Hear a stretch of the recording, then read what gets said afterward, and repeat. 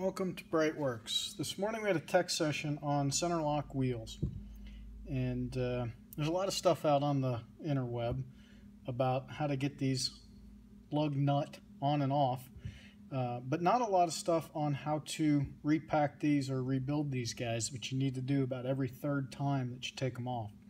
So we're going to take one apart, show you how that's done. First of all, according to the Porsche spec, make sure you have a block of wood. Then you take the block of wood, take your lug nut, or your Centerlock nut, more technically correct, and pops out just like that. You have a couple of different pieces. Conical piece, your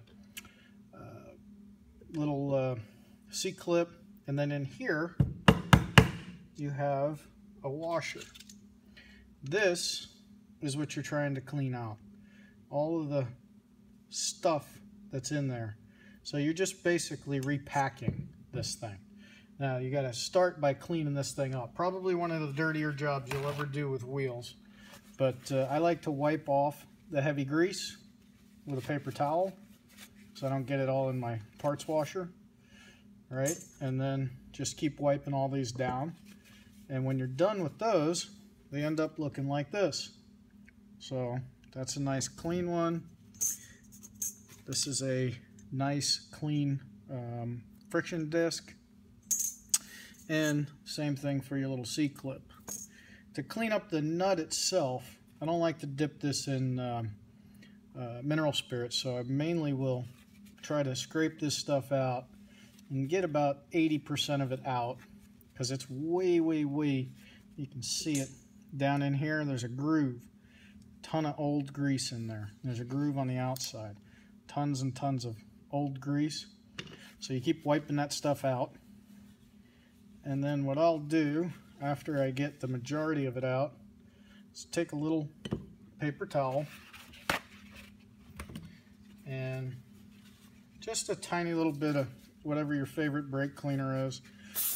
Wet the towel down a little bit and then just keep working this until you've gotten 99.9% of the grease off. It'd be almost impossible to get 100%. But you just keep working it, going until you finally got it off. Probably go through about 6 paper towels before you get it down to where it's fairly clean. This one still needs a little bit more of a touch-up, but here we have one that's super clean. So I'm going to go over to the parts washer and clean these 3 pieces up. Again, it's just the rubber O-ring. I don't want to take it off, because if I take it off I risk breaking it, and since it's a Saturday afternoon I've got no place to go get another one, so I'm going to just clean this one by hand, and these 3 pieces I'm going to put in the parts washer with mineral spirits and get that grease off there so that it's super clean. And then we'll come back and talk about greasing and how to put this stuff all back together.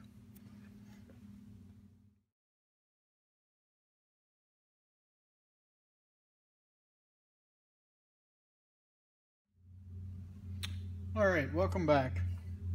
We've got everything clean now.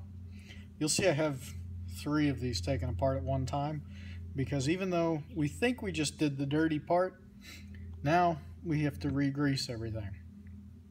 So where we are going to start is on this bolt. They call it a bolt. Porsche does.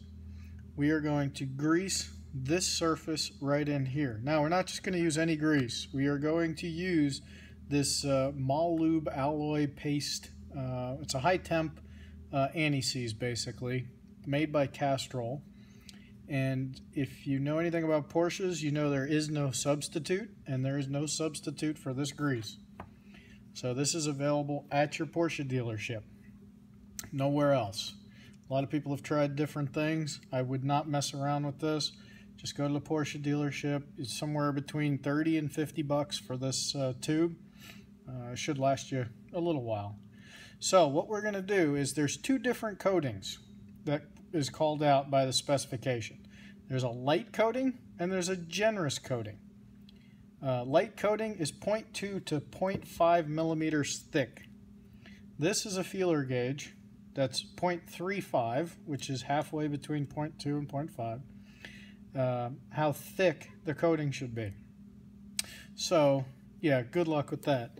We're going to do a light coating on this circular area, and then we're going to use what's called a generous coating on the actual threads here. They call them trapezoid threads, and that's between a half millimeter and 1 millimeter. So we're going to take a little bit of this grease, put it on our finger, and just wipe it around that central bolt portion.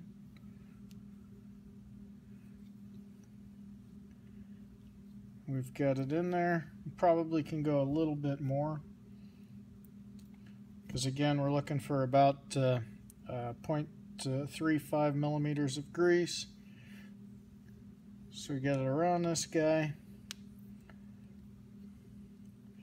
And now that's got a nice coat of fresh, it's really anise on there, but the special castrol grease. Okay, now the next spot that we're going to grease is the actual threads here. And it says about a half to 1 millimeter, which is almost filling these threads up about halfway. So we're going to use what they are technically calling a generous amount. So we can get in here and get those greased up pretty well. Spread that around a little bit. And you can see that you get very, very coated with this anise when you do it. So we look around this thing, a couple little spots there that I want to touch up, so I'm just going to get some more and stick it on there, and then move it around, because what we don't want to happen is we do not want this nut to seize on that hub. We will never be able to get it off, and if we do, we'll destroy other things, which will make it not good. Okay, so the central bolt, that's done. Now it specifically says do not put any grease on this washer. So we don't put any grease on this washer, but it sits on the grease on the bolt. So no grease there whatsoever. Then we get to the circular area of the cone ring. So that's the center. The center is called the circular area of the cone ring. Around the back and around the inside. This also is a light coating of grease. But you see these three little bores? They want those filled between 1/3 to 2/3. So what we're going to do is we're going to start with that. Put a little bit of grease there, and then we will use that to actually work around the rest of it.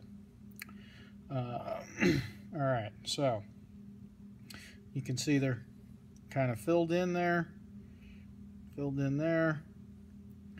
and we'll put the grease around the outside, the inside also.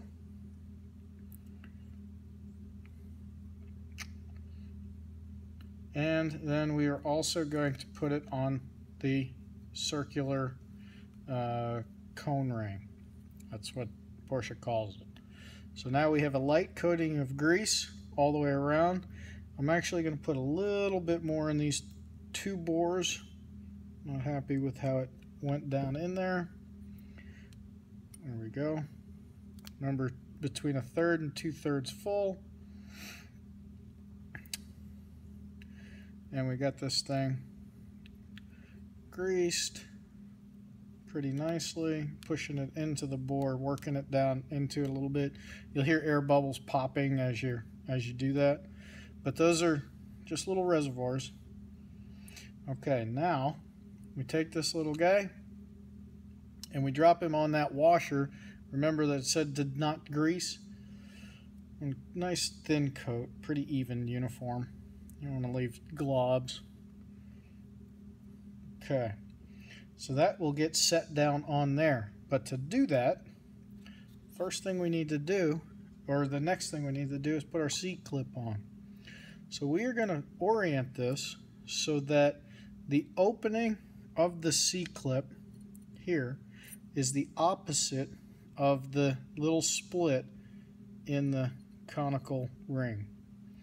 And then this comes the hard part, getting this guy to slide into place. We've got one half. Oh, we lost one half, and almost.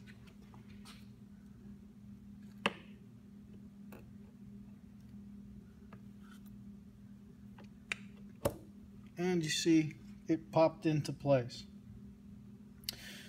Now what I'll do with this is I'll go around, grab myself another paper towel, one for my hands first, just to get the extra heavy stuff off, and then I'll go around the outside where that rubber O-ring is. Just gonna hold this guy so I don't get too much grease on him. I'll just go around here, wipe that off, and now you have a central bolt, as Porsche refers to it, that is ready to go back on the car and do work for 3,000 track miles or 3 times of taking this thing on and off the car. So that's it. Pretty easy to do. I'm going to do it a couple more times and then reinstall these guys to 444 foot-pounds. But thank you for watching. Hopefully you learned something. Don't skimp on the grease. Buy the right stuff. The Porsche dealerships have it. It's easy to get. Just order it. And good luck trying to get 0.35 millimeters of grease on there. All right, those are central locking wheel bolts, and not as hard to use as we thought. So go out there and enjoy your Centerlocks. They really look great on the cars. Thanks for watching. Hopefully you visit BreitWerks.com.